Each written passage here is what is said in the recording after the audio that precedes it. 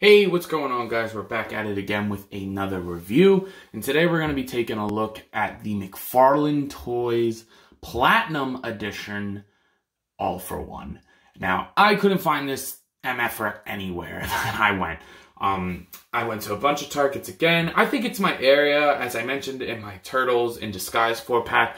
My Targets usually never have what I'm looking for, and I go pretty much every other day, if not every day, to a Walmart or a Target. So I don't know what it is, but I got to give a big shout out to my boy Jason. I'm going to leave a link or his @ in the description below. So go follow him on Instagram. He was the reason that I got this. I had the flocked Walmart exclusive Panther that I was looking to get rid of. He had this figure that he was looking to get rid of.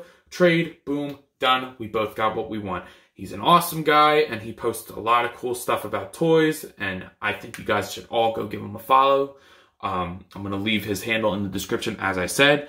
But anyway, talking about All for One, I might like this better than the common one. I have the common one here to compare it to later on in the video. I'm not going to try to stand him up now because he doesn't stand very well. We're going to talk about it later on. But yeah, I think this is the superior figure out of the two. But anyway, let's go ahead and take a closer look at this guy. So, Mcfarlane Toys has been doing the My Hero line for maybe about a year or two now. Maybe a little bit longer, probably a year or two. And I'm in love with it. I love his character selection. I wish he would do more. But I mean, I could say that about any toy company, even like Marvel Legends with Hasbro. But I wish he would do more characters. I would love to get a full set of Class 1A. That would be awesome. I didn't get the Toru yet. I'm a little torn about that because I don't feel like that should be $17.99, but whatever. If I want the character in my collection, that seems it's going to be the only route, and I'm going to be worried that by the time I want it, it's going to be sold out. So knowing myself, I'm going to have to go ahead and get it. But I love the line that he's working with. I'm happy that it's not by a more expensive company that takes longer to produce them. I like that it's just domestic, simple, walk into your Walmart or Target, see them sitting on the peg, and buy them. And I kind of like the idea of chase figures. As frustrating as it is, I started my collecting experience with Funko Pops, and I don't really get them much anymore. Only certain characters, like Captain America, I'll get any version of him. And I like Office and Parks and Recreation, but I don't really get Pops anymore. So I miss that chase and exclusive experience of hunting. And I think Todd's kind of bringing that back with these figures, with his lines of figures anyway, because I just saw today they revealed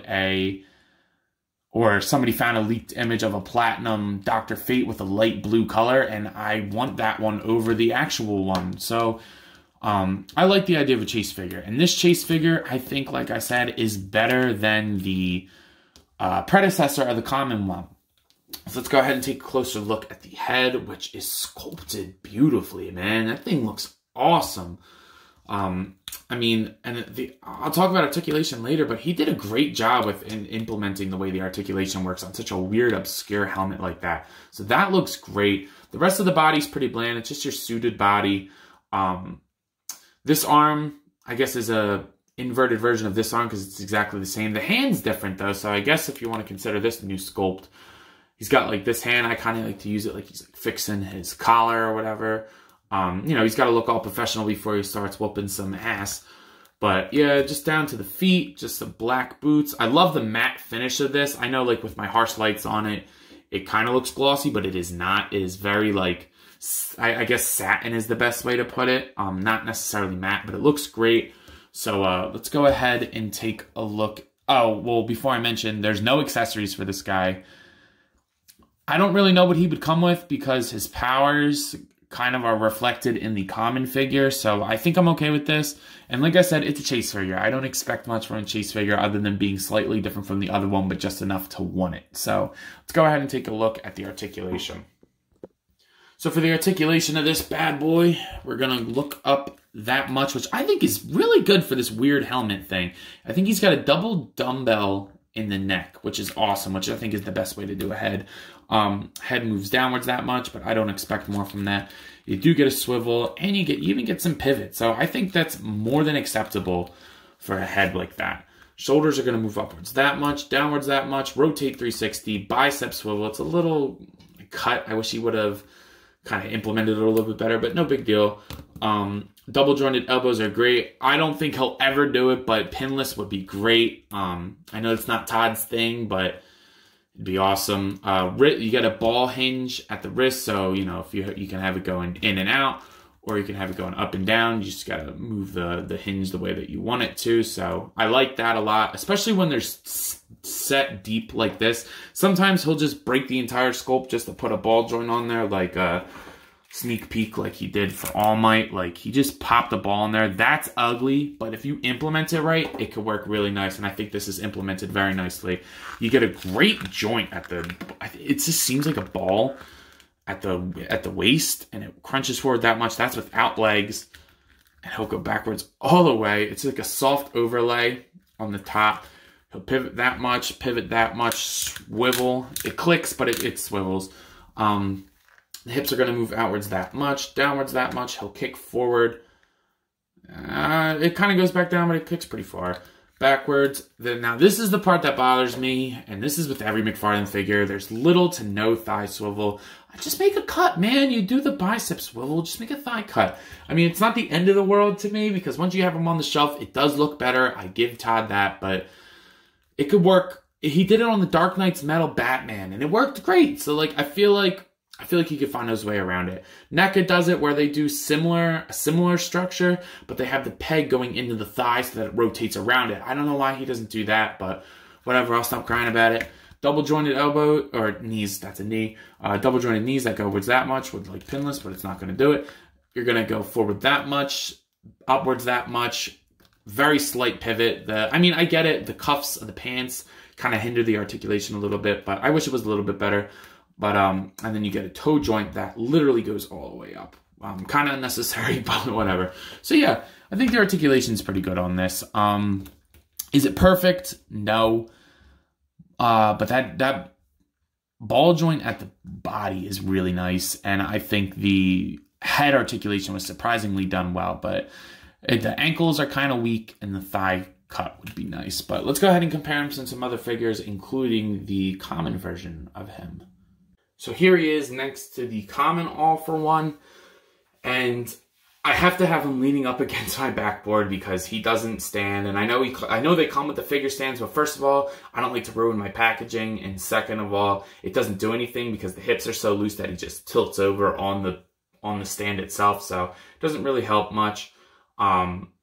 And like I said, I think I'm leaning more toward the Platinum one. He looks a lot cleaner. That's how I picture all-for-one. This big arm, from a sculpt and an aesthetic standpoint, is awesome. But from an articulation standpoint, it doesn't really do much. You know, it kind of just sits there. It swivels, but it pops out really easy. So I'm not the hugest fan of that. And he made it a solid piece of plastic, which that's the part that I don't understand. He should have made it hollow. I say he, like Todd did it, but they should have made it hollow because it's just way too heavy. I mean, the arm is almost the size of his entire body, and it looks awesome, but it's not implemented well. But I really think I'm leaning more toward this one, so I'm really happy to have this. But see what I mean? It's just not going to happen.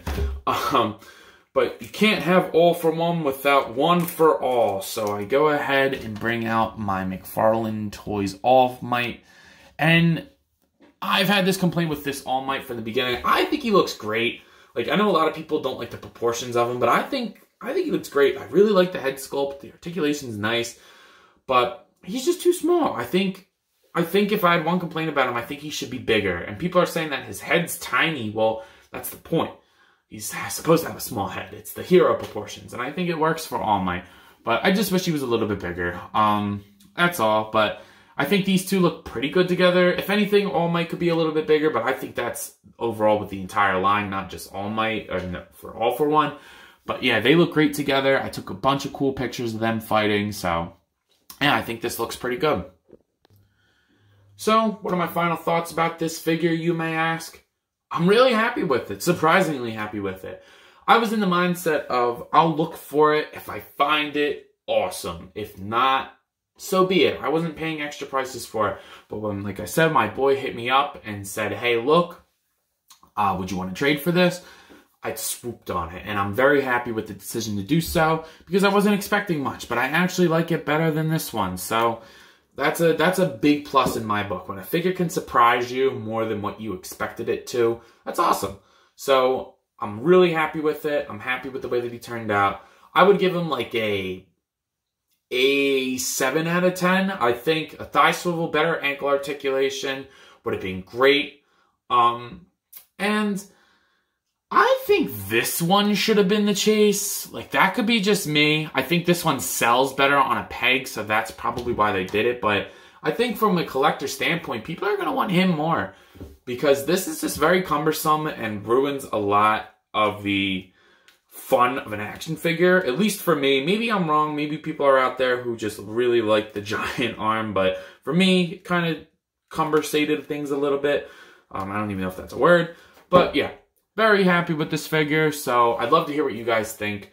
If you want to see more pictures of this guy, go follow my Instagram. I left the link of it in the description below, like the handle. I also am going to leave Jason's in the handle. Please go give him a follow as well. Please like, comment, and subscribe. Share the video if you can. I'm just getting out my YouTube channel started now, so it would mean a lot if I could try to get a little bit of a following. And, you know, I just like to talk toys with people. That's all I want to do. So that's going to do it for today's look. I really hope you all enjoyed today's video. But without that, I will see y'all later.